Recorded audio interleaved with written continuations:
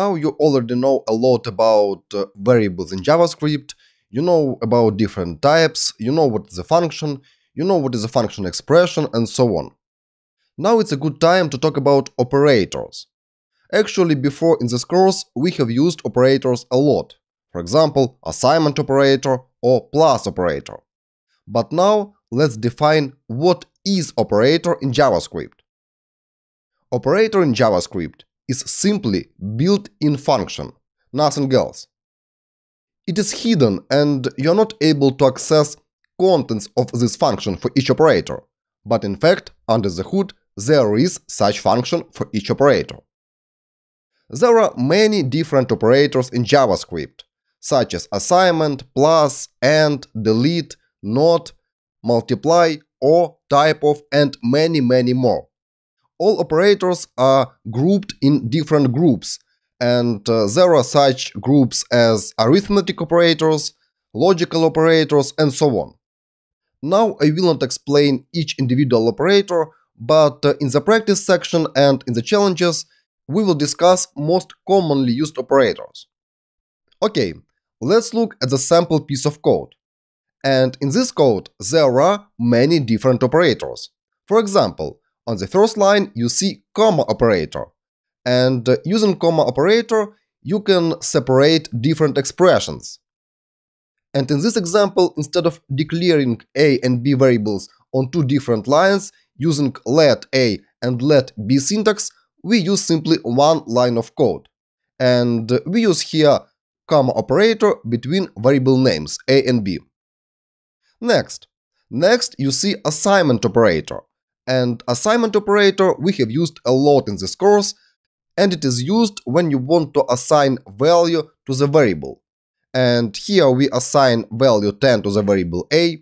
Next we assign value of the variable a to the variable b.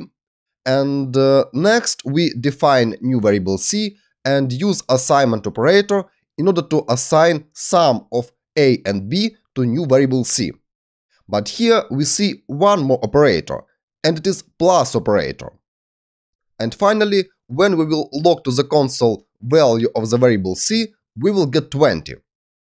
As you see in this example, you can combine different operators just in one line of code. And if you do so, operator precedence comes in play. For example, on this line of code, we will first sum values of the variables a and b, and only after that assign result of this summing to new variable c. It means that plus operator has higher precedence than assignment operator. No worries, we will talk about that later on. But usually precedence of the operators is natural and you will get what you expect to get. Let's have a look at how assignment operator function can look like under the hood in JavaScript engine. Here is assignment operator, and we assign value 10 to the variable a. And if we would declare such function with name equal sign, we will create function like this.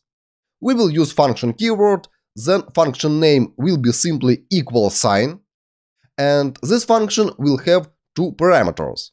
First one variable and second one expression. Please note that it is simplified version of the assignment function, and under the hood it is much more complicated. But let's assume that there are again two parameters, variable and expression. Variable is located on the left-hand side of the assignment operator, and expression is located on the right-hand side of the assignment operator. And first we evaluate expression on the right side. In the previous example, you have seen that firstly we have summed values of the variables a and b, and only after that assigned a result to the variable c. It means that expression on the right is evaluated first. Next, we are trying to find variable by variable name, and we are looking for this variable in the scope where this assignment operator is used. If this variable isn't found in that scope, we are looking in the outer scope. If variable is found, we assign result of the expression to this variable. And finally, this function, assignment function returns result of the expression. Certainly, if you will try to declare such function in the code, you will get multiple errors. But here we have used words in order to express what happens when you use assignment operator. Let's quickly jump into the browser's console and look at the assignment operator. Okay, here is the console of the browser, and let's first declare variable a. Let a. And next, let's use assignment operator. A equals sign 10. And let's enter. And here we get 10. And that is the same what usually happens when you call a function. For example, if I will call function console.log without any arguments and enter, I will also get result undefined. And this result is returned by the log function. Same here. I call assignment function, and this function returns this value 10. And under the hood, it also performs such action as assignment of this value to the variable a. And if I will try to access variable a here, I will get 10, because now variable a holds a value 10. I can use assignment operator once again, for example, reassign value and assign value true to the same variable a. And now I will get true as a result of this function call. And now variable a holds value true. Why is it important that operators act as the functions and return values? Let me show you. For example, I can call log method of the console object, and here in the argument section, I can write something like this: a equals sign false. It means that instead of string or variable name, as we have done before, I use here assignment operator. And how do you think what I will get here? Let me press enter, and I get following result. First, this assignment function is called, and under the hood, JavaScript engine evaluates this expression, and it is simply value false. Then it looks for variable a. This variable a is found because we have declared it before, and that's why we can assign value to this variable. And value false is assigned to the variable a. And this assignment function returns false. And this result is passed as an argument to the log method of the console object.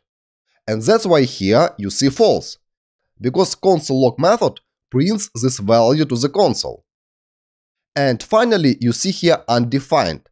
And that is what is returned by the log method. It always returns undefined. If I will try to access a now, a and enter, its value will be false.